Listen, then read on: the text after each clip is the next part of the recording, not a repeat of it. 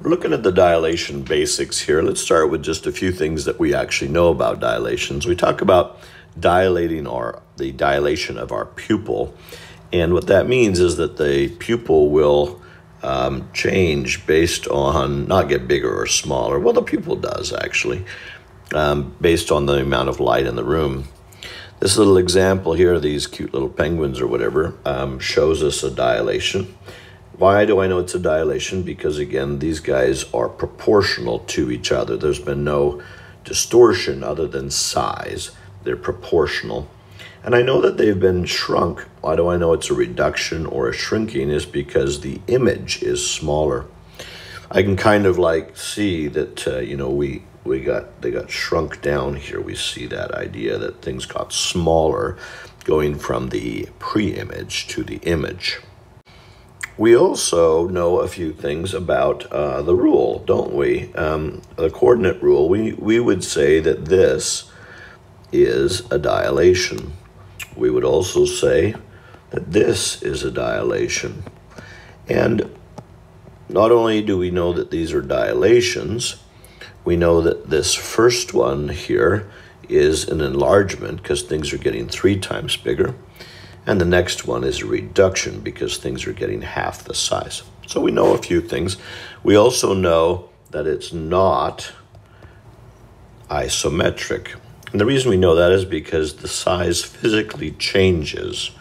And to be isometric, it must be identical. So we need to get a little bit formal here. First, we know that a dilation will always have a center, usually O. The origin does not have to be that, though. And it will have a scale factor, usually denoted by K. You've seen maybe how this is written, but it would be like this. Dilation was centered at O for the K value, and then, you know, triangle A, B, C, or whatever it is. Now, again, K could be it will be a number, right? Like 2 times, a dilation of 2, or so on. Again, this is the center of dilation. But it could be O, it could be the point P, it could be a point on the diagram, whatever it is. Now, a dilation has a couple of cases or different things that could happen. So we're going to kind of look at one at a time. This first one deals with this idea of P, the point P, not being at the center. Now, this is actually the normal case, so think about that. So here is O, the center. Here is point P out here somewhere that is not on that line. Now what it says is where P prime will lie on the ray. So all dilations have to do with rays. Rays are very important in this process because the idea is that you are dilating every point up and down the ray. If you dilate by a value greater than 1, you're going to push P prime out this way. If you dilate by a value between 0 and 1, it's going to reduce it and move it into this way. And that's how every point in the plane is getting moved up and down its accompanying ray. So, as it says up above, the scale factor is positive, all right? And then it's got some kind of tricky language over here. O prime, P, so O, P prime, OP. This ultimately denotes what's called the scale factor. K is often the scale factor. And a better way to think about it maybe than OP prime there, maybe that's confusing, that would be the image divided by the pre-image value. This is always, listen to me, always the order that things go for scale factor. The image is on top, the pre-image is on the bottom. Think about the effects of that. So if the image ended up being 4 in length and the pre-image began as 2, then that was a scale factor of 2 times bigger.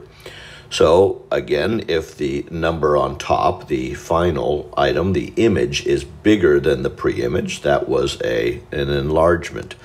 If the image on top was smaller than the original one, then it would be a reduction that would take place. So let's say we did do a dilation of 2. What that would mean is the original length here, OP, got dilated 2 times out to here. I want you to notice that it goes once and then twice. Some students want to start counting the 2 times from P. Everything originates from O, the center of dilation, once, twice. If we were to dilate by 1/2, which we'll kind of talk about in a second, but that would only go this far, right? So it would put our P prime closer to O. An enlargement, which is in this particular case the one we're looking at, where it's greater than 1, would push things further down the line, and a reduction would bring it closer to it. So here's a little cleaner example. So do you see how the ratio of the image compared to the pre-image is greater than 1? K is greater than 1. And I can see that in the diagram because P prime is further away. Let's take a guess here at what the scale factor would be. So this is a distance of 1, whatever, it's the original length. So this is probably to get P prime, I don't know, maybe 1.5 or 1.4. Doesn't look like quite 1.5. But this is a scale factor greater than 1, and so it's pushed P prime further away.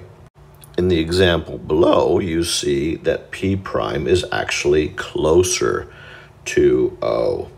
And because of that, I know what they're already telling me, but the ratio of the image to the pre-image is somewhere between 0 and 1 because this was a reduction. And so I can expect what I see, which is that P prime is closer to O because of that. All dilations move up and down rays. A ray is the only thing that points are moving on, and it's a ray based off of the center and then through every point in the plane, and points move back and forth on that ray. If you remember back when we did properties of the isometric motions, one of the properties we talked about was the idea of invariance, or an invariant objects. And in the case of a reflection, if you were invariant, you were on the line, A equals A prime. You wouldn't move. If you were a rotation about a point, that point of rotation would not move. Well, there is obviously a invariant point at the center as well. The center will not move, the center will not move in a dilation. It must stay invariant. So if a dilation took place and you're told that P is its own image, then it had to be the center. Let's talk one more thing about scale factors, and it has to do with a negative scale factor. I think it will do what you would expect it to do, but it does need to be talked about. So we do know that if we use a scale factor of 2 or 3, it pushes out the ray. If I used 1/2 or 1/3 or 3/4, it would move it into this range. So what's the impact of a negative? So for instance, if we said that K equals -2. Now again, if we ignored the negative, 2 would place us out here. But where would -2 take us? Well, I think you know what to expect.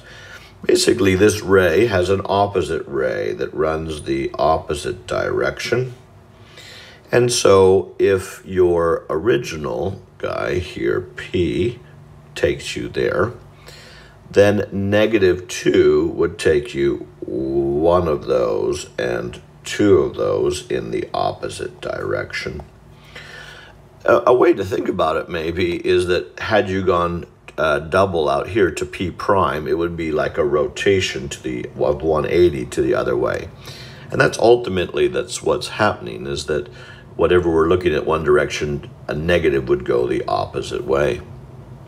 So likewise, if we had K equaling -1/2, well, 1/2 would land us about here. That would be the positive scale factor of 1/2.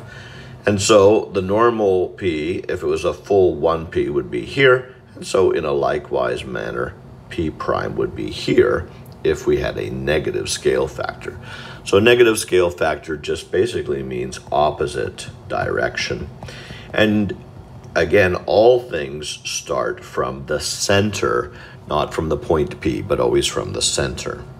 This video ends here, but your activity just is beginning. There's a nice activity that's going to have you now, using GeoGebra, find out the impact of dilation on distances. How does distance get affected by a dilation? On slope. How does the slope get impacted when you dilate an object? And finally, on angles. So when you're done that, you should be able to say, oh, when I dilate something, this is what it does to the distances of the shape. This is what it does to the slope of the sides of that shape. And that's what this does to the angle. So let's just give you a visual starting cue. So there's segment AB, and we're going to dilate it. Remember, we make our rays. And let's say we dilated it by 2. So we would move A out its ray double. So here's our A prime. And let's move out B its double out here. And I'm just kind of roughing it in, but it'd be somewhere out here. And this is what we get. So what you're about to investigate is the impact on distances. How does the original get impacted to be here? You're going to look at angles. How is this angle in here relate to its image angle? How does this angle here relate to its image angle? And then also we're going to look at the slope. How does the slope get impacted? Enjoy the activity, it's fun.